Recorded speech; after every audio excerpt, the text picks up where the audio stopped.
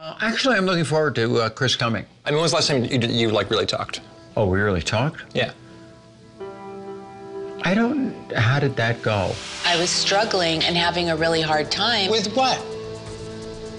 Your transition and this, like, leaving us in the dust. Nobody's leaving you guys in the dust. You left us in the dust. Why, who? Basically, I'm just saying I went through a hard time. Anybody. I'm not going anywhere. You know, it was like, what happened to just the life we had together? It's like you just threw that away. I thought it went pretty good, but then after it was over with, I kind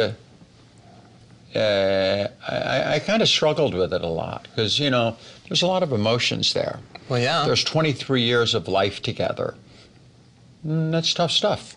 Do you feel a little on the defensive or self-conscious with her at all?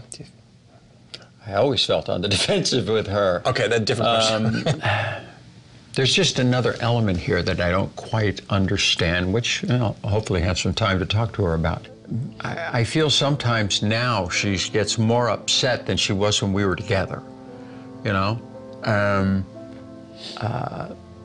And I don't understand why, because I was very honest with her and open with her. Now, sure. Upset about trans stuff? About gender issues. But if I was your ex-wife and I loved you, that would hurt my feelings.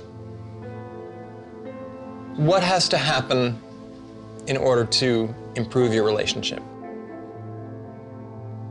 I don't know. You know, most couples who get divorced, they're kind of done with each other. So I'm more than a little worried about what's going to happen. At some point in your life, you got to move forward.